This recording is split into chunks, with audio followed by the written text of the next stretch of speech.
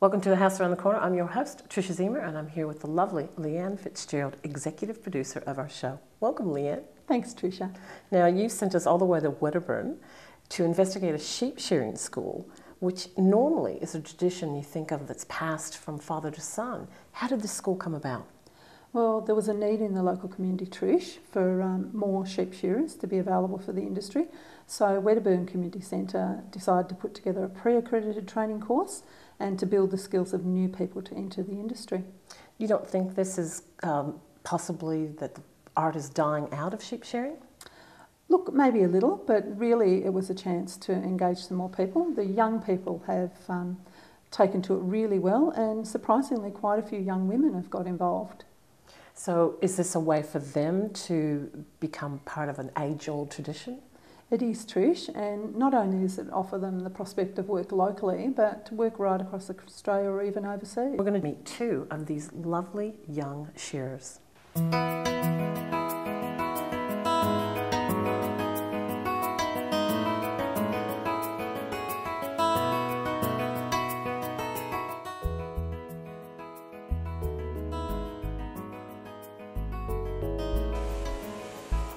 The shearing industry is changing.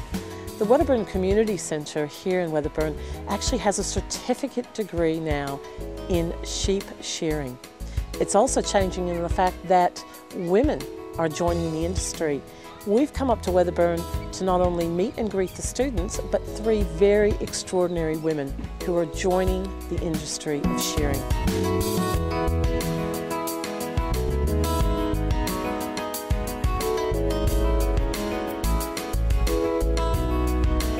My dream is to be a jewellery and travel around Australia. I love Australia, it's the best country. And I'll meet a lot of people along the way and work on the land for the animals.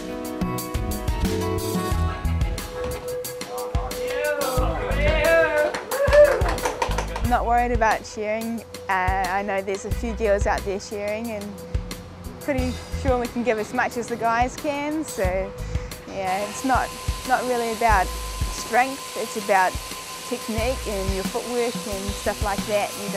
Anyone can do it. I've seen a really small person do it and wouldn't think they're about to drag them out, but yeah, it's all about footwork, technique and where the sheep is, so it's not a big issue. I wasn't nervous coming here being a girl, even though there's lots of boys and stuff, because I've always gotten along with boys and they're good fun. There is a lot of us out there now, although when it started probably 20 years ago they allowed women into the shed, and I started myself 12 years ago and had a little bit of trouble at certain sheds. They wouldn't allow women in, but now you see many women in the sheds doing all sorts of jobs. We get a lot of young women coming up and wanting to be shearers, and they make very good wool handlers and hopefully go on to be wool classers as well. And the sort of things I'm looking for as to whether it's got good staple strength. And I do that by pulling it and giving it a flick with my index finger. And what we're trying to ascertain there is whether it will withstand about 7 to 9 pounds pressure.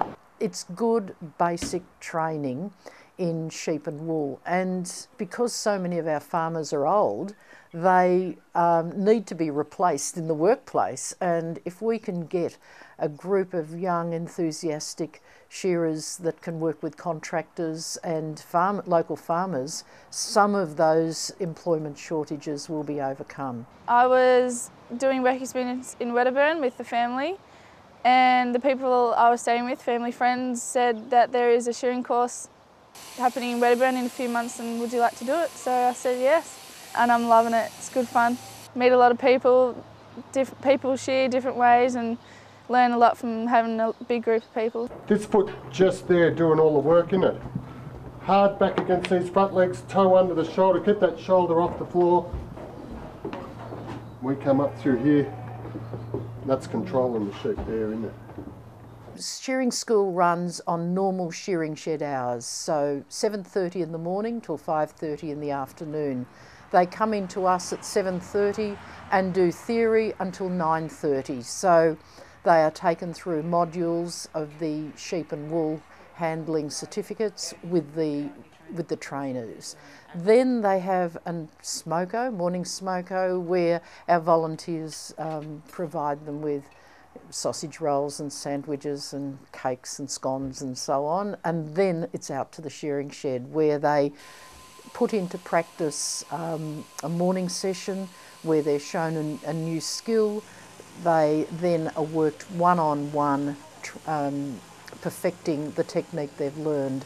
They stop for a lunch at 12 o'clock, that's from 12 to 1, and that's usually a hot meal provided again by our volunteers. So then the afternoon is a long afternoon of shearing and learning wool handling skills. So it's, by the end of the day, some of them will have learned a lot of shearing techniques. There are others who will end up working as rouseabouts in shearing sheds, and they are practicing the shed skills.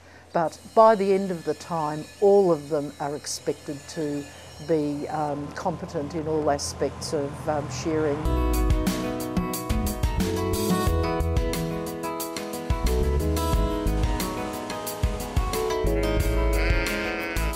We have the support of contractors out there and also the local growers with sheep, and yeah, they'll tend to put on a learner stand or get them wool handling first and then have them shear a sheep every now and then until they get more confident and better at it, and then away they go. Yeah, my funniest moment has probably been kicked in the face, although it wasn't really funny, but in the end it was.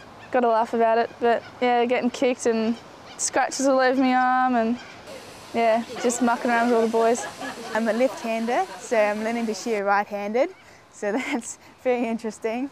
Sometimes I forget my footwork because I'm like, trying to concentrate on using that right hand instead of the left, and all I want to do is pick it up with the left, but I've heard it's way better to shear with your right anyway. Most sheds are set up for right-handers, and yeah, it's a bit difficult picking up for a left-hander. I've done that and it's kind of backwards. I think it was in 2003 we started the shearing school. I think this would be the 10th one that we've run, and this is quite a handy property to run the shearing school because it's on the main highway, it's close to the town, and it was in response to the fact that there were insufficient shearers in Australia to shear the sheep flock, and we were very proud of the fact that we've put a number of shearers out into the Australian shearing industry.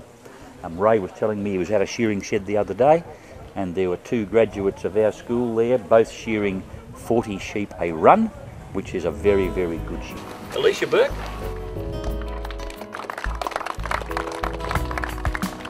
Mary Barty. I really enjoyed working in a team environment. It's really good, and the people here at the shearing school are pretty much into it too. They'll get in there and help you, and the shearing instructors are fantastic, like really, really good. And you can just pull it out of gear and just give them the eye, and they'll look at you and go, oh, okay, and come over and give you a hand and make sure you're right with it. And every now and again you get to a bit where you get a bit stuck, and then the other students who help you too, they go, oh no, do it this way, Mary, or yeah, just pull it back a bit, just move that foot, and yeah, it helps heaps. And we really work together as a team, I reckon.